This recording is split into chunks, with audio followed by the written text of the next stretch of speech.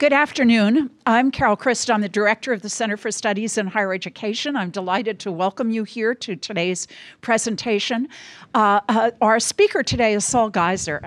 Saul is not a stranger to Berkeley at all. He got his PhD here in sociology and taught in the sociology department until he was lured away to the office of the president, where he was for tumultuous and momentous years in the history of the University of California, in charge of the analysis for admissions, the research in relationship to admissions.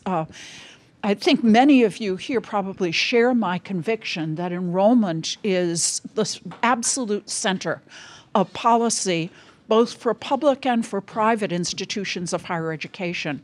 And Saul is one of the best researchers I have ever met on this topic, and he is doing very important work on race in the SAT, and he's going to tell us about it today. So, Saul. Thank you. Oh. Thank you for coming. The findings I'm about to present were almost an afterthought. A few years ago, 2 years ago, I completed a study of admissions at UC going back over a 20-year period.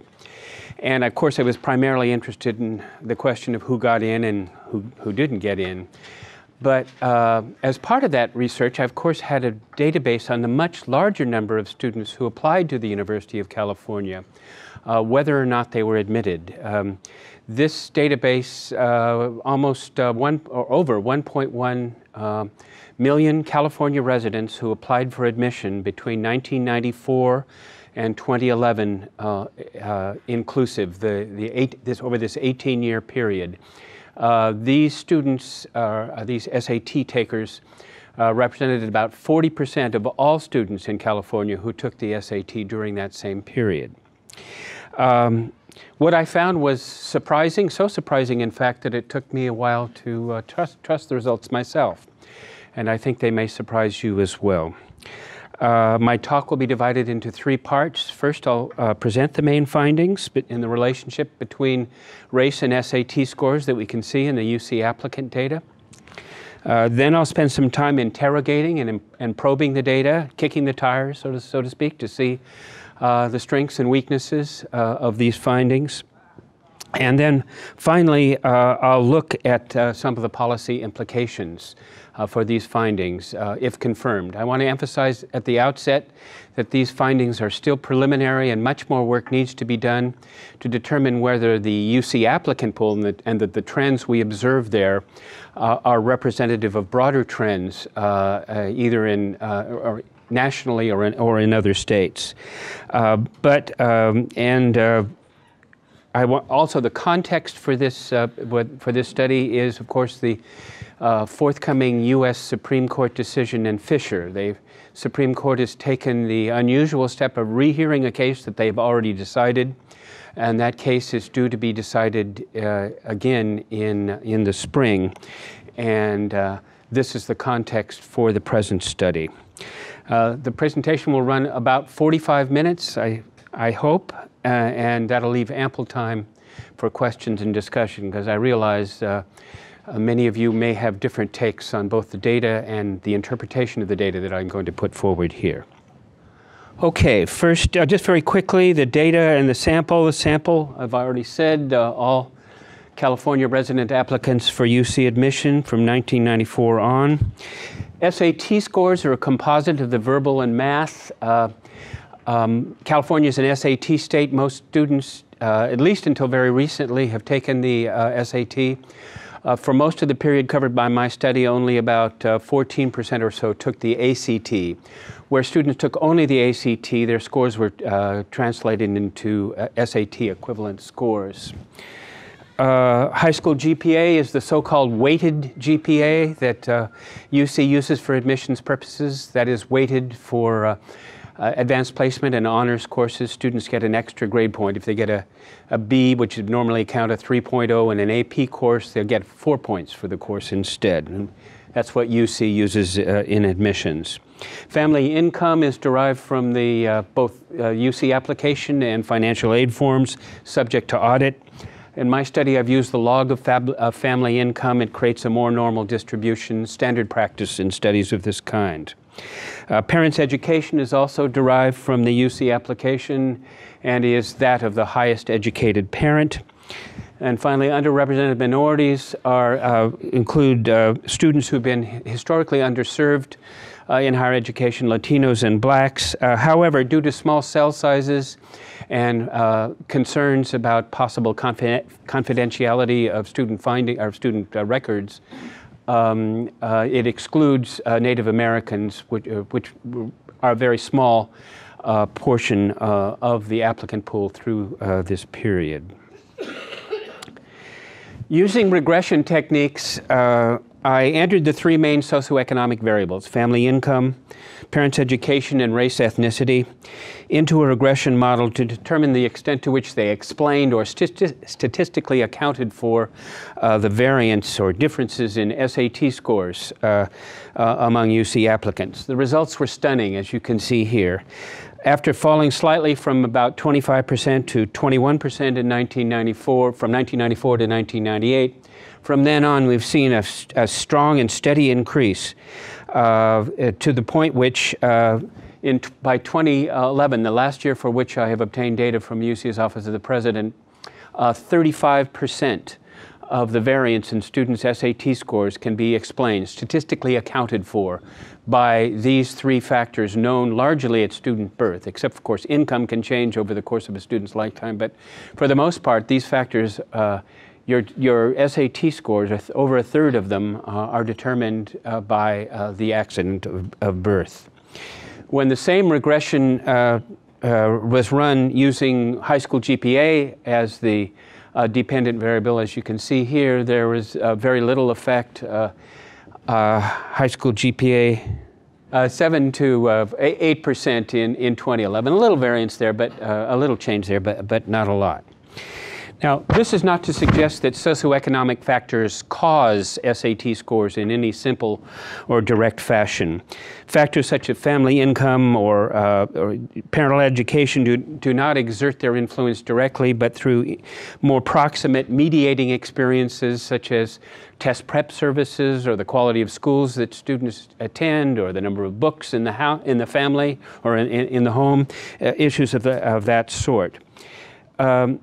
Nevertheless, even without being able to observe those mediating experiences directly, regression analysis enables one to assess the relative importance of different background factors in predicting test performance.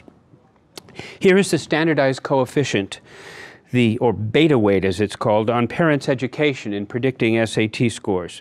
For example, in 1994, the beta weight for parents' education was 0.27. What that means is for every one standard deviation change in parental education in our sample, SAT scores moved or increased by 0.27 of a standard deviation. So this is calculated by the ratio of the standard deviation for the independent variable to the standard deviation of the dependent variable, in this case, as I said. Understood what that is? Okay. In contrast, the beta weight for family income has shown a small but steady increase during this 18-year period, growing from 0.13 in 1994 to 0.19 in 2011. But the most striking change has been the growing salience of race. By 2011, underrepresented minority status had become more important than either family income or parents' education in predicting students' SAT scores. And when the results are pooled across applicant cohorts, the SAT scores, race is the strongest predictor of SAT scores over the last 4 years that I have data for which I have data. Contrary to expectation, then, it appears that racial and ethnic differences have been growing rather than diminishing. And equally significant, these differences remain, these racial and ethnic differences remain even after controlling for differences in family income and parental education. A related finding concerns the impact of test scores on admission of underrepresented minority students. College Board and other proponents of the SAT often tend to downplay the correlation between socioeconomic factors and test scores. They argue that other admissions criteria, such as high school grades, have the same adverse impact on low-income and minority students. According to one prominent advocate of the SAT, quote, "The indisputable fact is that both high school grades and SAT scores are reflections of the same educational system with all its flaws and inequities," unquote. Statements such as this obscure a fundamental point. The magnitude of the effect is much greater for test scores than for high school grades. The blue bars in this graph show the proportion of underrepresented minorities within each decile of the applicant pool when students are ranked by high school GPA. As you can see, there is some significant racial stratification when you rank students on high school GPA. But the red bars show the proportion of underrepresented minority students when the same students, these are not different students, these are the same students just ranked by another measure, SAT scores. The difference is stark.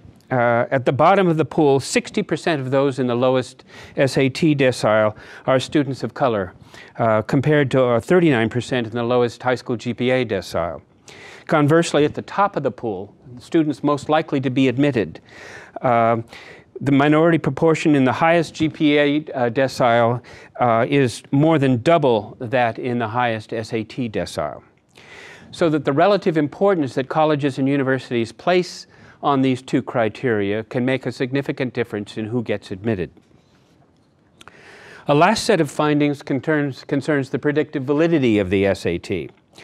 Predicting student performance in college is the raison d'etre for admissions tests. If the SAT were a good predictor, its adverse effects on minority students might be easier to justify. In fact, the SAT is a relatively poor predictor. This graph shows the relative weight of high school GPA and test scores in determining the probability that students will graduate from UC within 5 years. Modal graduation rate is about 4 years and a quarter, so I've used 5 years as to capture the modal trend here. The blue bars again represent high school GPA and the red SAT scores. The first set of bars shows the relative weight of the two factors alone without controlling for family income or education. As you can see, high school GPA has by far the greater predictor or stronger predictor in a simple two-variable regression model. The UC results here have been replicated in a major national study by Bill Bowen called Crossing the Finish Line, using a massive sample of 50 universities across the U.S. So these findings are, these aren't really new findings. They just replicate what's already been done in this area.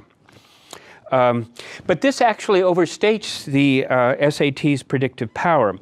Because family income is also correlated with college outcomes, as well as being correlated with SAT scores, because family background is related to both the dependent and the independent variable here, much of the apparent predictive weight of the SAT actually reflects the proxy effects of socioeconomic status. So when you control for family income and parental education, holding them constant, the coefficient on SAT scores declines by about a third. Finally, when the results are disaggregated by race, the predictive validity of SAT scores is diminished still further, especially after controlling for family income and education, as shown in the last set of bars. The effect size of the SAT becomes very small indeed. Taken together, the findings I've just presented raise fundamental concerns about the costs and benefits of admissions tests such as the SAT. Is the adverse racial effect of the SAT justified in view of its relatively limited benefit in predicting college outcomes? Before turning to those questions, however, it's important to probe the strengths and the weaknesses of the data that I've just presented. How can we be sure that the growing correlation between race and SAT scores is real and not some kind of statistical artifact, or there may be other factors at work there? For example, two common problems often encountered in regression analysis are multicollinearity and interaction effects. This occurs when the variables you're looking at, the predictor variables, are family income, parental education, race, ethnicity, are related not only to the outcome variable of interest, in this case SAT scores, but they're also related to each other. If the predictor variables are too closely related, regression results can be unstable. And I've checked the data very carefully for this. I'm not going to go into this here. If you're very interested in the technical details, go to my paper. I don't want to spend more time on that issue here. That issue is easily dispensed with. A more serious problem or question to be asked about these data concerns possible selection effects. Selection effects can occur when one sample, in this case the UC applicant pool, differs from the larger population, in this case the population of SAT takers in California altogether, in some systematic way, thus creating selection bias. When this is the case, it can be the fact that this may be just an effect that we're seeing in the applicant pool and we're not seeing in the larger pool of California SAT takers. If true, the growing correlation between SES and SAT scores that I've just presented might simply be an artifact of self-selection amongst those who choose to apply, which California graduates, California high school SAT takers and graduates choose to apply to UC. We will look more closely at this question in the following slides. And finally, one other important concern is missing data on socioeconomic variables, particularly data on family income. The UC data are very good in the respect. Only 14% of the data on those factors are missing. The problem is with the data on California SAT takers, a very large proportion of whom decline to report family income or parental education. And this makes it difficult to compare definitively the UC applicant pool with the larger pool of California SAT takers. So we'll look at this data, at this issue too. First, taking first the problem of selection effects, this graph compares mean and standard deviation SAT scores for UC applicants versus that of all California SAT takers since 1998. 1998 is the first year for which the College Board has provided state-by-state data, including California data, on their SAT takers. So that's, as far as the California SAT taking population, as far as we can go back is 1998. For both California SAT takers and UC applicants, however, SAT scores have remained remarkably stable since 1998. To be sure, average test scores for UC applicants are higher than that for all California SAT takers, as you'd expect given our more rigorous admission standards. But the key point to note is that the relationship between the two pools has changed little. Mean and standard deviation SAT scores for both UC applicants and California SAT takers in 2011 are virtually identical to 1998. There is no sign that the selectivity of the UC applicant pool has increased relative to the general population of SAT takers during this period. This may surprise some of you, but actually the SAT is designed to do that. It's designed to create a bell curve which is remarkably stable from one year to the next. That's one reason why it's not good for measuring changes in how much students have learned, because it remains so stable from one year to next. The next graph examines changes in the racial ethnic composition of California SAT of UC applicants, the red line, compared with both California SAT takers and high school grads over the same period, the blue and green lines respectively. California's emergence as the first majority-minority state is reflected in the upward trend lines for each. The gaps between the lines, of course, are a stark reminder, if you need one, of the continuing educational disparities faced by students of color. But again, the key point to note is the slope and relationship amongst or between the three lines over time. Changes in the demographic composition of the UC applicant pool are entirely consistent with changes that have occurred among both California SAT takers and high school grads over this same period. Indeed, the gap between UC applicants, the red line, and high school grads, and SAT takers, comparing those two populations, the blue line, has actually narrowed in recent years, indicating that the two pools have become more similar than different. Again, there is no indication that the UC applicant pool has become less like the population of California SAT takers during this period. The last slide I presented about the increasing number of minorities, underrepresented minorities, students of color within these various pools, might suggest to you another possible explanation, especially those of you who are more familiar with regression analysis. Another counter explanation of the growing correlation that we found earlier between race and SAT scores. It may simply, the growing correlation may simply reflect the growth in the sheer number of minority students in any of these in all of these populations. That is, the growing number of minority students may have increased the variance in SAT scores amongst these students, which in turn may have increased the strength of the correlation between race and SAT. For those of you who are familiar with the phenomenon of range restriction in dealing with the SAT, I don't know, anybody familiar with range? This is the reverse phenomenon, range relaxation. Okay. But the data refute this hypothesis.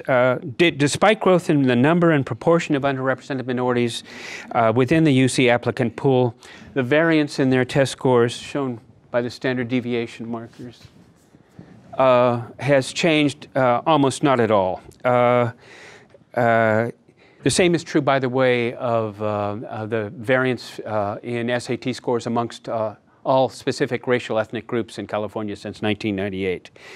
There's virtually no change in the variance. Despite their growth in the number of these students, the variance in their SAT scores has not changed hardly a whit over time. So there's this explanation, or the counter explanation that I just suggested doesn't seem to hold up to the data. A more serious problem to confirming or disconfirming the UC findings is the problem of missing data. When students sit for the SAT, they are asked to complete a questionnaire that includes items on family income, education, and race. There have long been questions about the accuracy of these data, but the most important issue, especially with family income, is the problem of missing data. The proportion of California SAT takers who declined to report income peaked in 2004 and then declined. Also, you see the peaks here, students not reporting race, ethnicity, or family education. And then declined after that for parental education and race, but has greatly increased to the point where today 55% of all California SAT takers don't report their family income. So this makes it impossible to do a strong comparison between the UC applicant pool and the pool of California SAT takers. For those who do report these variables, the distributions look very similar between UC applicants and California SAT takers. You can't see any difference.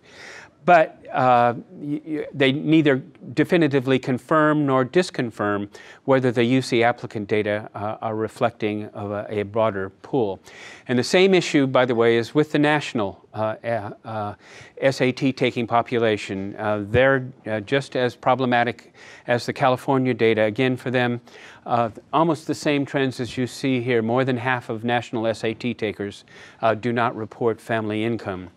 So that means that the regression results that I presented earlier, which depend on having information on all of the predictor variables, unless you have information for each case on each of the predictor variables, you can't run a regression. The cases with missing data are dropped. So with the California data, well over half of the data would be dropped of any attempt to replicate the findings I've just presented with either the California or the national SAT data. The best alternative source of data may be other large state university systems like UC that receive applications from a large number a proportion of SAT or ACT takers in their states. Because these institutions collect SAT data for purposes of financial aid as well as admissions, the data that they collect tends to be more accurate and complete. At UC, for example, the data is subject to audit.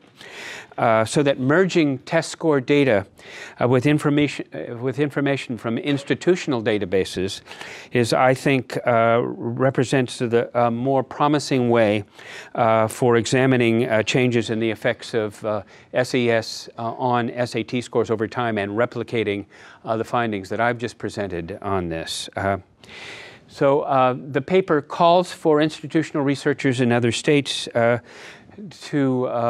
replicate these findings. It's important that the replication be conducted independently of the College Board and the other testing agencies, who invariably, their research is invariably supportive of their test products. And well, it's very similar to the situation in medical research a few years ago, where you have people who have a vested interest in the results doing the research.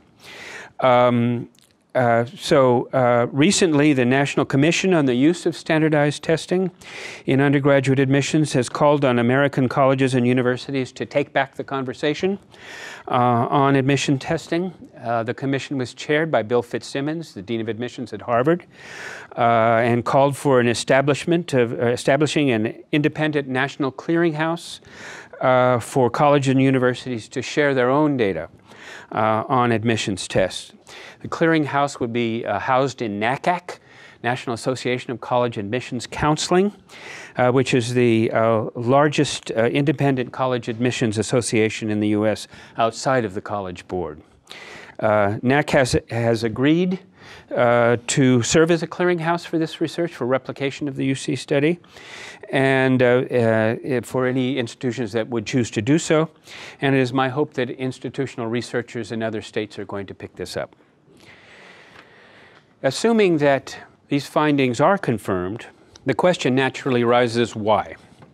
Why is the correlation between race and SAT scores apparently growing? Now, it's impossible to answer that question with the data at hand that I have at hand, but it's at least useful to consider possible explanations that emerge from the research on this topic. The past 2 decades have seen an extraordinary volume of research on the so-called black-white test score gap, including a great deal of work done on this campus, by the way. Most of that work has focused on tests such as the National Assessment of Educational Progress rather than the SAT, and so is not as directly relevant to the research, the findings I've just presented as it might be. Also, most of that work has dealt only with black-white test score differences, and so that its relevance to California's growing Latino and Chicano population could be questioned. Nevertheless, that work provides some plausible explanations, frameworks, really, explanatory frameworks that might account for trends observed in the California data.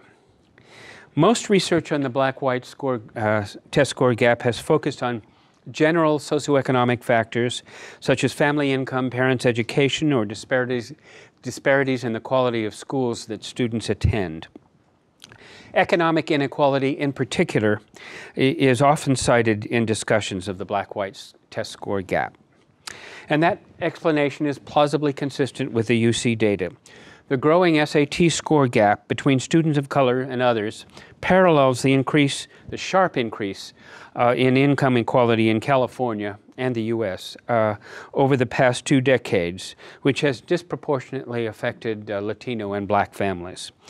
Growing income inequality, in turn, translates into a wide range of educational disadvantages, such as poorer schools, less access to test prep services, a variety of things, which may have a direct effect on SAT scores.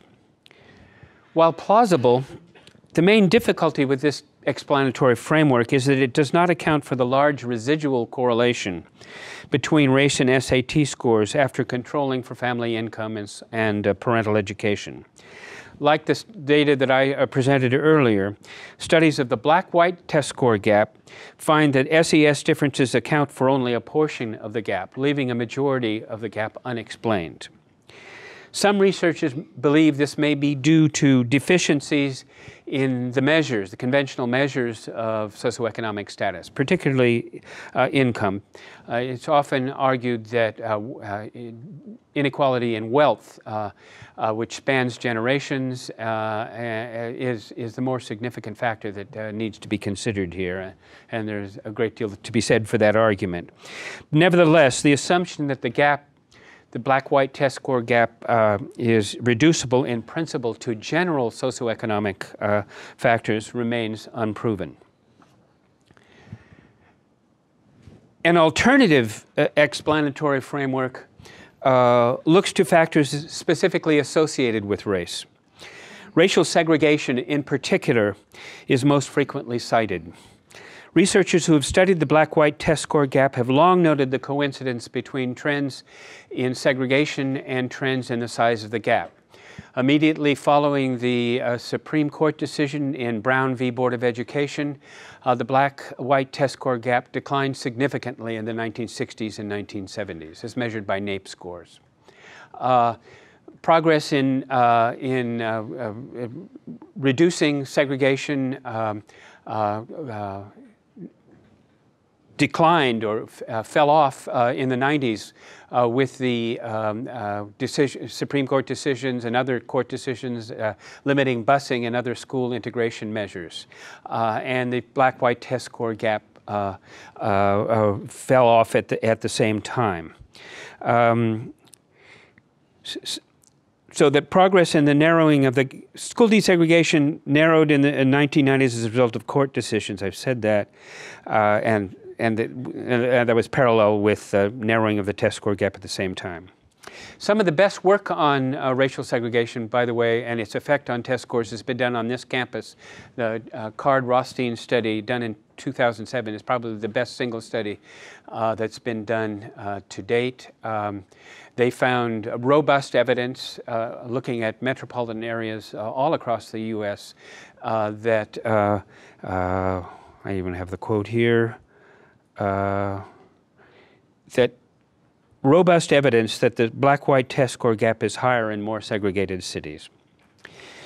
Now, racial segregation has increased sharply in California over the past 2 decades and provides another plausible explanation for the growing correlation between race and SAT scores observed in the UC applicant data. A clear pattern of co-segregation of Black and Latino students has emerged. To cite just 2 statistics, the proportion of students in intensely segregated schools, that is 90% or more students of color, has doubled since 1993, and the proportion of so-called apartheid schools, 99% or more students of color, has tripled. Racial segregation has also overlapped with rising poverty levels in these same schools. This pattern of double segregation, or even triple segregation when you consider language differences as well, has created a perfect storm of social, economic, and educational disadvantage. And some researchers believe that these multiple disadvantages may interact to amplify test score gaps. Such interaction are multiplier effects. Do you know what an interaction effect is? Yes? Yeah, sort of. May explain why the effect of family income on SAT scores is more than twice as large for Black students.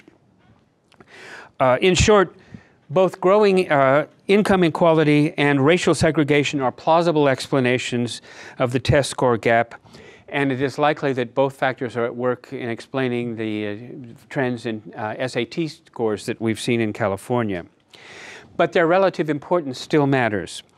If segregation accounts for most of the gap, beyond what can be explained by family income or parental education alone, one must be concerned about the Supreme Court's forthcoming decision in the Fisher case, an overbroad decision ending considerable consideration of race in college admissions could have significant ramifications for integration efforts affecting a much larger number of students in the nation's schools. Finally, let's turn to the policy implications of the findings. The Berkeley decision decisively changed the legal rationale for affirmative action. Up to that time, the rationale had been remedial, overcoming racial disparities created by decades of segregation. After Berkeley, the policy narrative pivoted to emphasize the educational benefits of racial diversity. The court rejected historical discrimination as a rationale for affirmative action, but accepted that colleges and universities had a compelling interest in achieving racial diversity.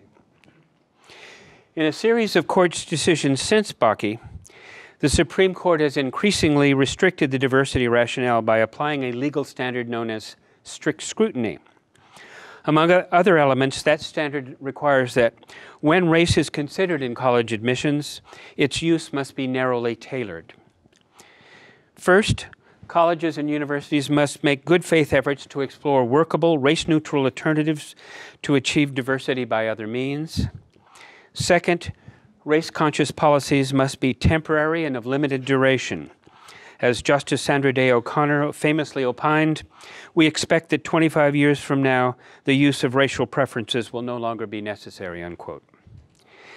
The findings I've just presented have bearing on both elements of the narrow tailoring test. Some have suggested that class-based affirmative action, giving preferences to low-income or first-generation college students, might replace race-conscious policies, yet produce racial diversity at the same time. The California data suggests strongly, however, that class-based affirmative action is unlikely to provide a workable alternative. Race and ethnicity account for a substantial test score differences after controlling for family income and race ethnicity and education, Controlling for SES leaves a large and growing residual component. And that's the other issue. The correlation between race and SAT scores does not appear to be declining, as Justice O'Connor predicted, but declining, if our data are any indication. The findings should give pause to those who assume that racial and ethnic differences will inevitably narrow over time. Another implication concerns the underlying rationale for affirmative action itself. This text is from the most recent Standards for Fairness in Testing, published jointly last year by the American Educational Research Association, American Psychological Association, and the National Council on Measurement in Education. The standards do not, of course, have the force of law, but they are an important guide for those who develop and use standardized tests, including colleges and universities. And Standard 3.16 is directly relevant to the facts at hand. California data show that test scores have an adverse impact on students of color far out of proportion to with their relatively weak validity in predicting college performance. Where test scores are, using the language here, differentially affected by construct irrelevant characteristics, as here, test users have a responsibility to take into account their impact on relevant subgroups, that is, race, ethnicity, as shown here. Fairness, in short, requires test users to take race into account in ensuring that test scores are used responsibly. The responsibility to take into account the differential impact and validity of tests across different racial groups harks back to the original remedial rationale for affirmative action.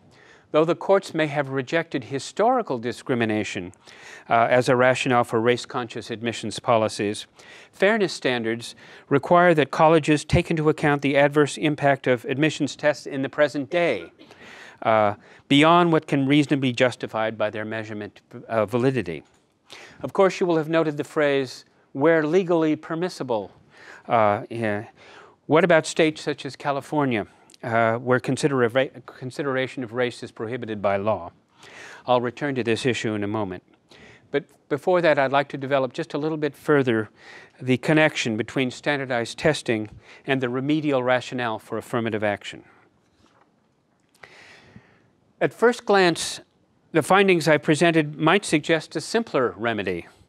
for addressing racial disparities in admissions, pursuing a claim of discrimination or disparate impact against the SAT or ACT. The likelihood of such a successful challenge is small, however, for several reasons. Because the College Board and ACT do not receive federal funding, they are not subject to such claims. Suing colleges and universities that employ the tests is thus the only available judicial remedy. This may be one reason why the diversity rationale has proven more attractive than the older remedial rationale for affirmative action. Emphasizing the benefits of a diverse student body does not expose colleges to the liability that they might face by acknowledging the adverse effect of tests on students of color. A second obstacle involves the distinction between discriminatory impact and intent. Unless a college has a clear history of segregation, as in the South, it has become almost impossible to challenge its use of the SAT under an equal protection claim, since the courts require a showing of discriminatory intent and not merely an effect or impact. Federal regulations adopted to implement Title VII of the Civil Rights Act of 1964 do prohibit colleges and universities that receive federal funds from engaging in practices that have discriminatory effect with the threat of loss of federal funding. In the courts until 2001, the courts allowed plaintiffs to sue for enforcement of these regulations. But that ended with the Sandoval decision in 2001, where the Supreme Court held that there was no private right of action. You couldn't sue for, private individuals or advocacy groups could not sue for enforcement of federal regulations. Thus, the only remaining remedy is to file an administrative complaint with the U.S. Office of Civil Rights, which may trigger an OCR compliance review, as they're called. Now, even if the claim against the SAT or ACT were to proceed thus far, however, there is no guarantee that it would succeed because of the educational necessity test. In a compliance review, the burden falls on the college or university to demonstrate that the test is an educational necessity. That sounds like more of a burden than it actually is. Rather than being essential or indispensable, the educational necessity standard requires only that the challenge test, quote, serve in some significant way, unquote, or bear a manifest relationship, quote, unquote, to the university's educational purposes. Although SAT scores are a relatively weak predictor of college performance, as we've seen, they do add a small but statistically significant increment to the prediction, and they are therefore likely to meet a relatively modest standard of educational necessity that the courts have set. So it's very likely that they would meet. Analysis of the disparate impact in the SAT draws very much, by the way, on a friend of mine, Bill Kidder, Vice Chancellor down at UC Riverside, a paper that he wrote on this topic. Moreover, even if successful, remedial impact of such a legal suit would be limited to elimination of the challenge test at the one institution that was using the test. It wouldn't affect other universities or colleges. It would have to go on a case-by-case basis, and it would leave in place other factors besides SAT scores that I would argue unjustifiably disadvantaged students of color in college admissions. It would only affect the SAT. So in terms of the traditional legal remedy, a disparate impact or discrimination claim, it does not appear that this is a promising route to pursue. In a strange irony, the continuing dominance of standardized admissions tests in higher education, now I'm getting to my last couple of points here, may be one of the most powerful arguments for affirmative action.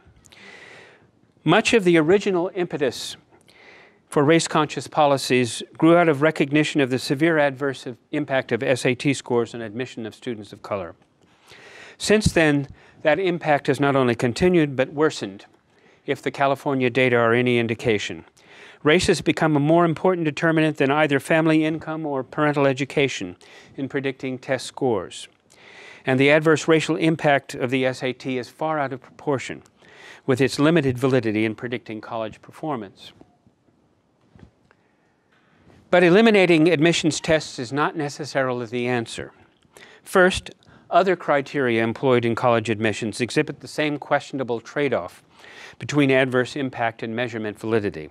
Just one quick example. The widespread practice of weighting high school GPA for AP courses has a strong adverse effect on minority students,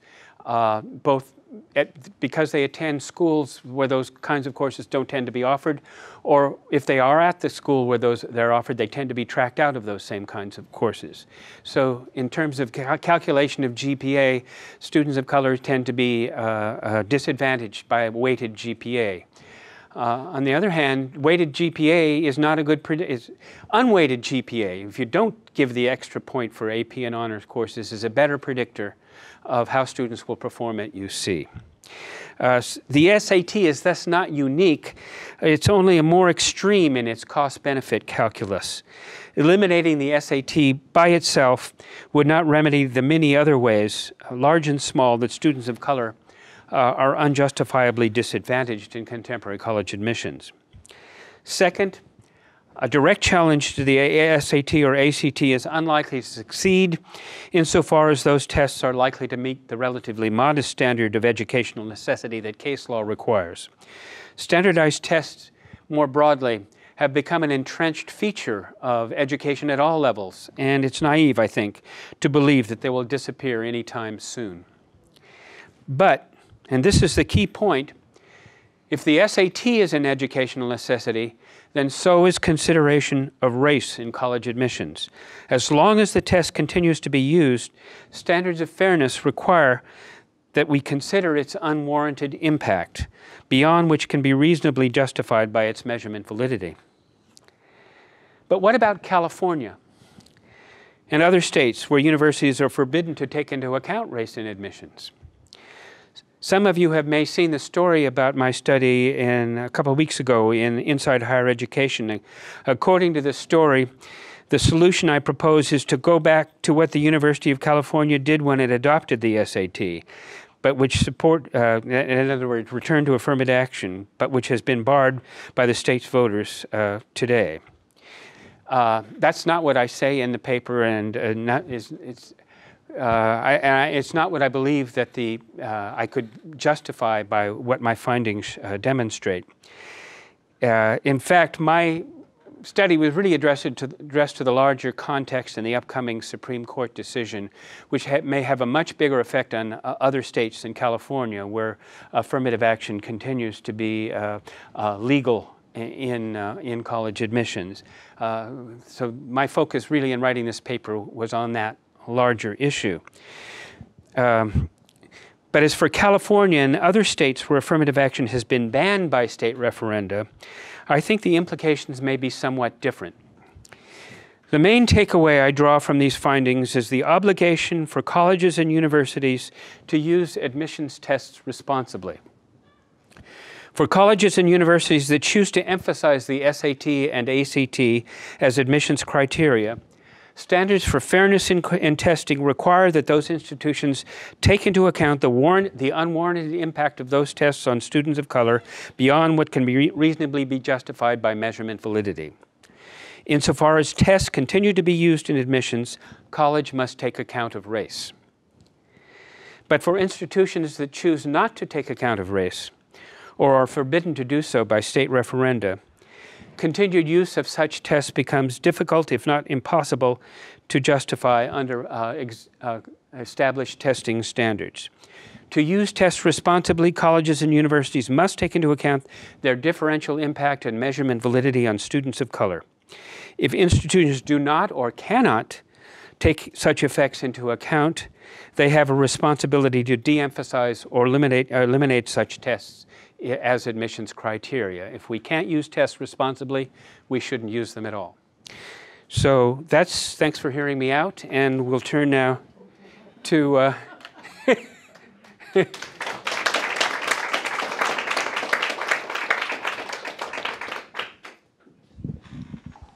Thank you very much for this terrific presentation. Are there any interesting observations based on per campus and the selectivity of a campus during admissions when you look at, so you looked at all of UC. If you were to disaggregate by each campus, do you see any particular trend or something that is an additional layer to what you showed? This research is part of a long series of studies that we began in 1999 when we were forced to revise all of our admissions criteria. And one of the things that UC did at the time, amongst other things, was to de-emphasize the SAT in favor of other criteria, such as the top 4% plan, which looked only at students' high school GPA and coursework. But as part of the research leading up to that, both for the president and for boards, the Board of Admissions in Relation to Schools, the faculty committee responsible, we looked at the predictive validity of SAT scores, predicting first-year grades, all the way through college graduation. We sliced it and diced it in every possible way. We looked at it by discipline. We looked at it by campus. We looked at it by racial and ethnic group in every way. In every comparison, consistently, we found that the SAT was a relatively poor predictor of student performance in college, however you wish to define outcome criteria. So that finding is robust and consistent across just about any demographic you want to look at. Yes. So, thanks for a terrific presentation with really critical policy implications. You mentioned that one of the hypotheses on what explains this gap is increased racial segregation, which is, of course, very difficult to deal with. But I assume that your data, in fact, must include the high schools that students attend. Unfortunately, I don't have access to it. I'm hoping to get access to that data. Okay, well because... I really want to know, is it just general socioeconomic factors, or is something specifically associated with race, such as discrimination and segregation at work here? Probably you can tell what I believe, mm-hmm. but I can't prove it one way or another, and I'm hoping to get that data from OP. Yeah, that will be important addition to... The problem of confidentiality of student records is a hang-up.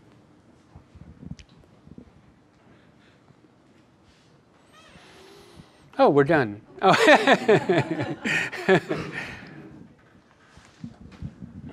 Well, this question really reveals my ignorance. For some reason, I was under the impression that Berkeley had made standardized tests optional. And I don't know why I thought that. Perhaps there was discussion about that. Test optional? I don't think Berkeley's gone test optional. Last time I looked. There has not been any discussion of this? Was there a prior... Are any board or Chancellor admissions faculty here? Okay, well, I was completely mistaken. Somehow I had thought that, but never mind. The test optional movement has... And there's areas of gray in the test optional movement, because one of the things it does, it can boost an institution's SAT scores, because kids who have bad scores don't submit them, but kids can still submit scores. So some of the schools that have gone test optional have seen improvement in their SAT scores, which doesn't hurt their ranking in U.S. News and World Report, by the way. Which schools are there which major universities have gone? But I just wanted to finish. The larger point is that I think there are something over 850 colleges and universities in the U.S. have gone test optional in this way, but almost all of them, with few exceptions, are relatively small institutions. Major public universities that receive tens and thousands, hundreds of thousands of applications still rely heavily on the SAT to sort the applicant pool. Thank you. I have a question about immigrant status. I've just lived for 9 years with students in the dorms, And I notice a lot of Asians.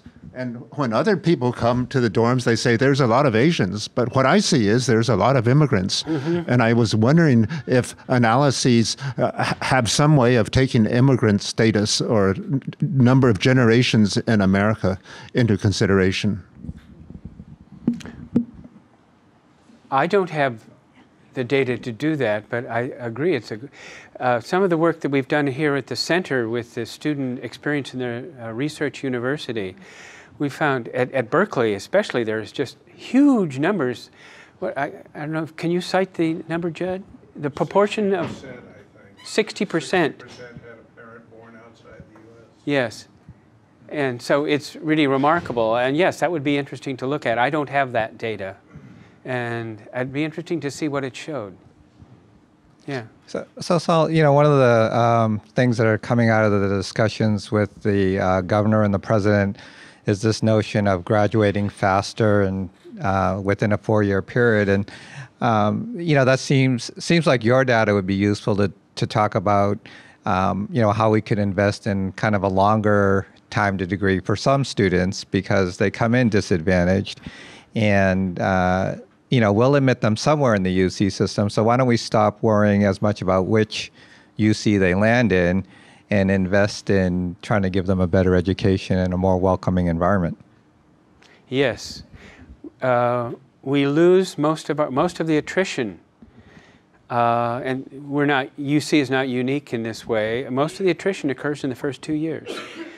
College is a culture shock for many students. They're away from home the first time. The academic standards are more rigorous. They have to manage their own lives. And there's reason to believe that the transition would be even greater for students without strong study skills who don't have, for example, the groups, this studying groups, which I see now when you're just walking on campus, it wasn't happening when I was in school. And we were all sort of looked at our books alone, but now people study in groups, and that seems to be a big help. But I think I'm wandering off point. Have I answered your question? Sort of. I'm senior moment. I lost track of what I was going to say. We have time for one more question.